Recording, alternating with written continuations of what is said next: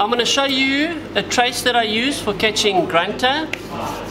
What we require for it is our red bait holder, 1/0.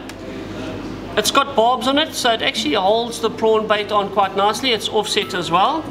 Our number 6 swivel, 3-way, sinker, cone preferably, depending on the wash.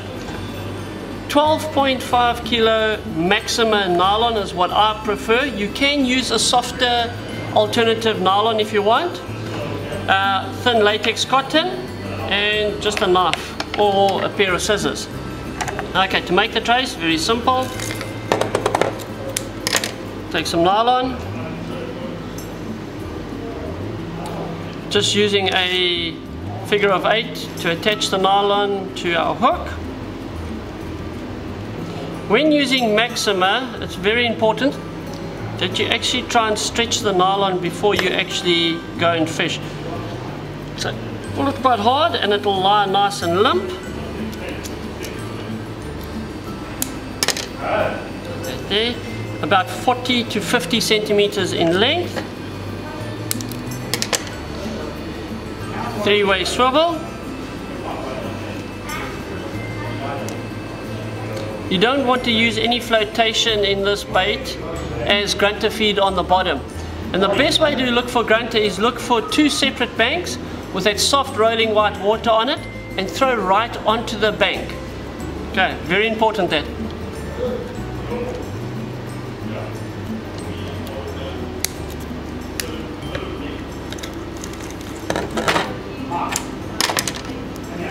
Your sinker trace needs to be, in my opinion, slightly longer. I've seen a lot of people use a shorter sinker trace, half the length of the actual hook trace. It does work, but I find it tangles up quite a bit, so it's not for me.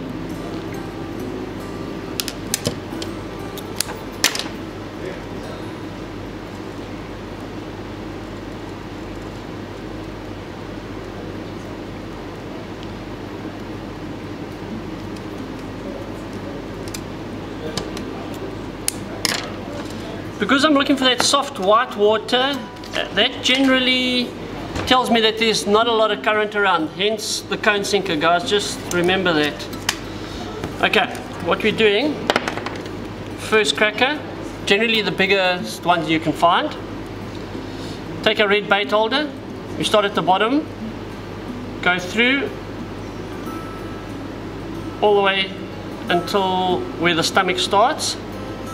Pull it all the way through, take that and go just under the head and pull that one through. There. So it basically sits like that. Then what we do is we take another prawn, lay it next to it, and we start using our thin latex cotton, but you don't want to use a thick one for this as it becomes too obvious. Grunter are very, very skittish fish, so going as light as possible on a sinker makes a big difference. And all I'm doing is actually tying around the head area. Take my third one and try and keep those claws open. So basically take them like that, and at the end all I'm doing is just taking the claws, tying them up, and I'm still only around the head. Okay, still around the head.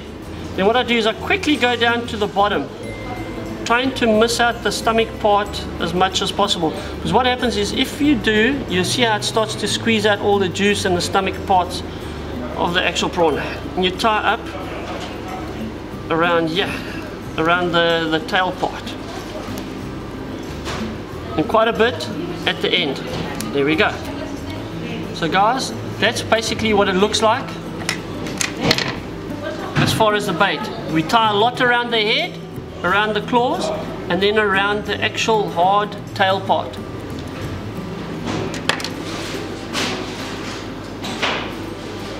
And that is the length of my trace. Like I say, it's about 50 centimeters in length, between 40 and 50 depending on how turbulent the water actually is. And that will lie on the bottom, and this will move around as the water's moving it. And of course the grunter will come along and feed on it. You can catch stumpies on it, you can catch pompano on it. But that is a deadly bait for grunter.